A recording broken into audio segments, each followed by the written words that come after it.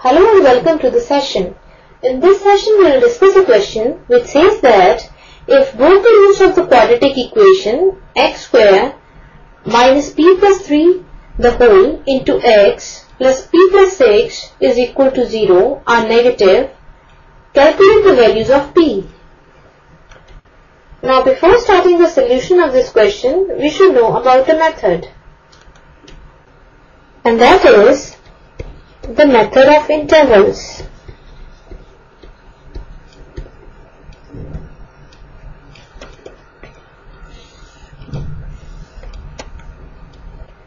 For this method, in the first step, we have to factorize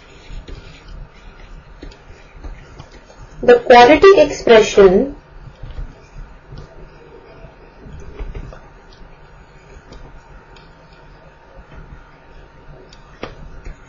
whose coefficient of x square is positive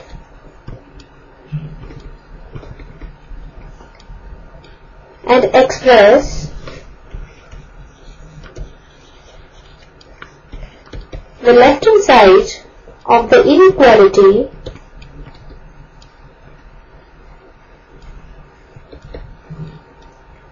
in the form x minus alpha the whole into x minus beta the whole, where alpha is less than beta. In the second step, plot the points alpha and beta on the number line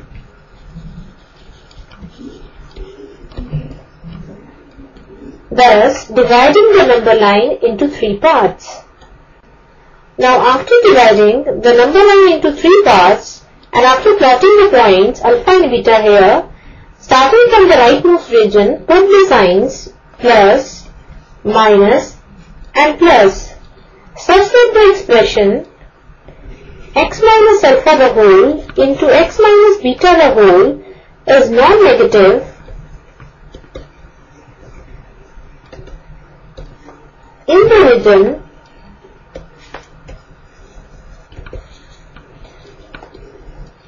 on the right of beta. When x minus alpha the whole into x minus beta the whole is greater than or equal to 0, then the required range is minus infinity is less than x is less than or equal to alpha, or beta is less than or equal to x is less than infinity. Now this method will work out as a key idea for solving out this question. And now we will start with the solution.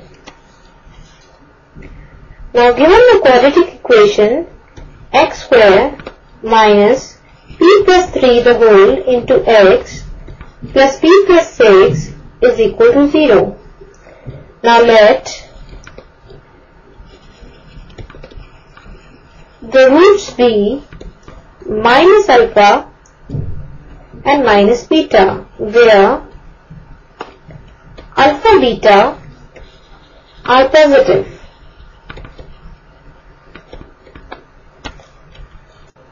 Now we have taken these as the roots of this equation. Now comparing this equation with the standard form of quadratic equation, here a is equal to 1, b is equal to minus of p plus 3 and c is equal to p plus 6.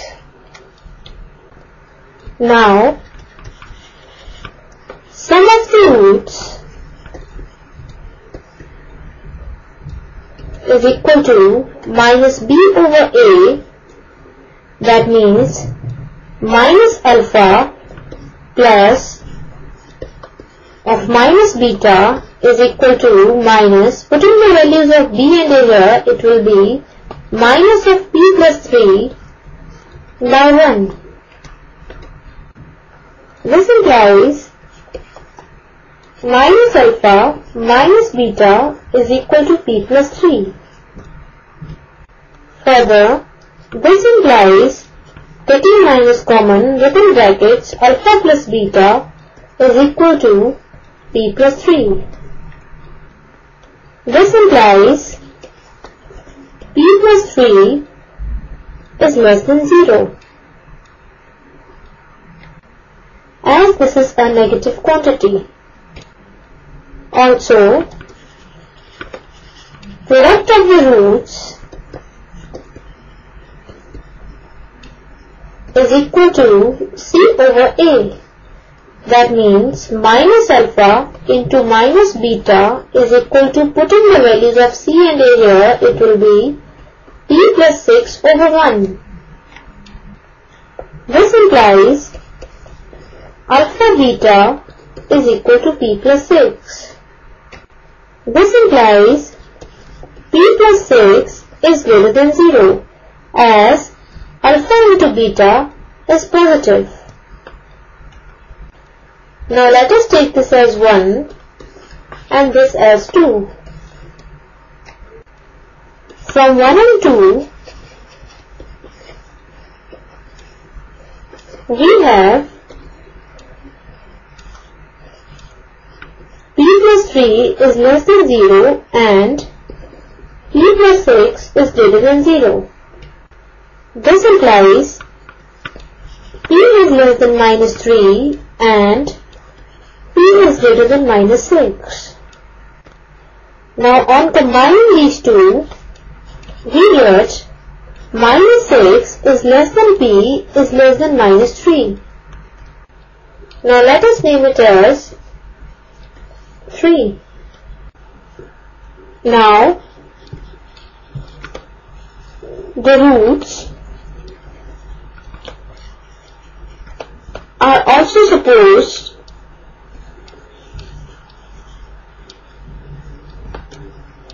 to be real. Therefore, the discriminant D is greater than or equal to 0. This implies B square minus 4AC is greater than or equal to 0. Now putting the values of A, B and C here, this implies minus of p plus 3 square minus 4 into 1 into p plus 6 the whole is greater than or equal to 0, which implies p plus 3 whole square minus 4 into p plus 6 the whole is greater than or equal to 0. This implies, opening the square, this will be p square plus 9 plus 6p minus 4p minus 4 into 6 is 24 is greater than or equal to 0. Further, this implies p square plus 2p minus 15 is greater than or equal to 0. Now this implies, by splitting the middle term, we get p square plus 5p minus 3p minus 15 is greater than or equal to 0. Now this implies p within brackets p plus 5 minus 3 within brackets p plus 5 is greater than or equal to 0. Further, this implies p minus 3 the whole into p plus 5 the whole is greater than or equal to 0. Now putting each factor equal to 0, we get p is equal to 3 and p is equal to minus 5. Now by using the method of intervals,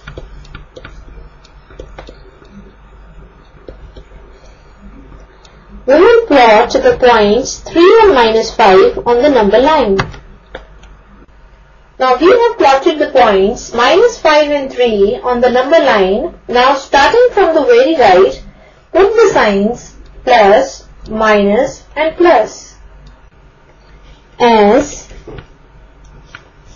p plus 5 the whole into p minus 3 the whole is greater than or equal to 0, then according to the result given in the key idea, if x minus alpha the whole into x minus beta the whole is greater than or equal to 0, then the required range is minus infinity is less than x is less than or equal to alpha, or beta is less than or equal to x less than infinity.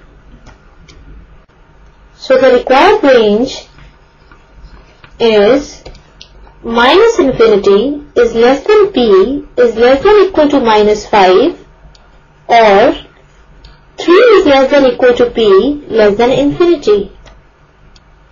Now let us give it as number 4. Now combining the results